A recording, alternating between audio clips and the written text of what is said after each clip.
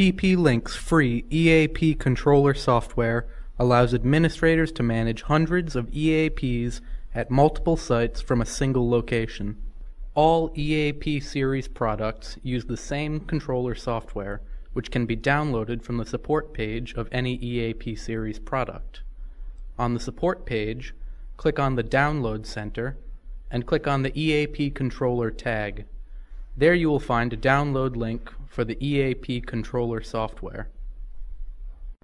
Launch the installation wizard by double-clicking on the EAP controller installation package. Remember to deactivate your antivirus software and firewall before beginning the installation, as the software may mistakenly block the process.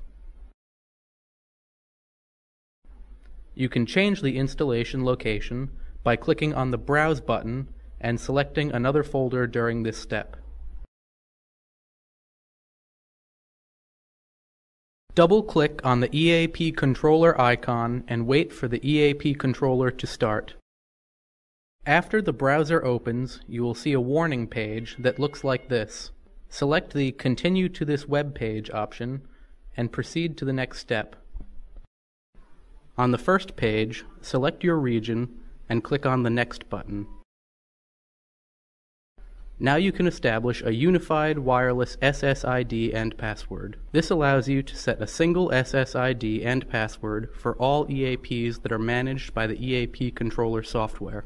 Next, create an administrator account by entering a username and password for the administrator. You will use this information to log into the EAP controller in the future.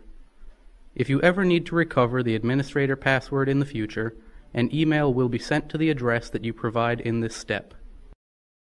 Finally, click the Finish button to complete the process.